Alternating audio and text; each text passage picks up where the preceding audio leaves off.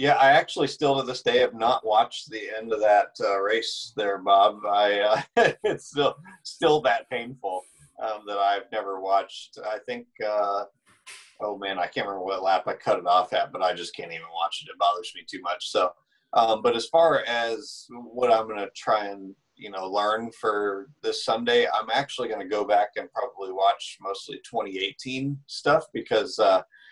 Thank goodness we have the low downforce back for Bristol, which will make the racing way, way better. So I'm excited about that. So for note taking and learning, I'll probably go back and watch 2018 video.